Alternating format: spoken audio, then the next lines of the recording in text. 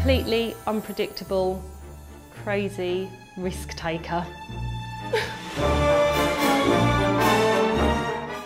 I'm an extremely stubborn person. So however you're thinking, just multiply it by 100, okay? I'm really stubborn.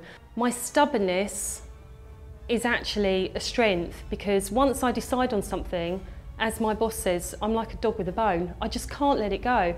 If I want to do something, I've got to do it. And for example, when I got my first car, I got a Lotus. And when my auntie saw it, she said to me, Stella, that is so strange. You used to sit there and draw pictures of red sports cars when you were about 4. I didn't even know that. And I've often wondered, is everything in my life is happening what I wanted to happen? And is it that that was my destiny, or I've just actually created my own destiny? It's bizarre, but it's simple. It's just because if I want something, I get it, and that's what's happened. So that sounds really cheesy, doesn't it? But it's true.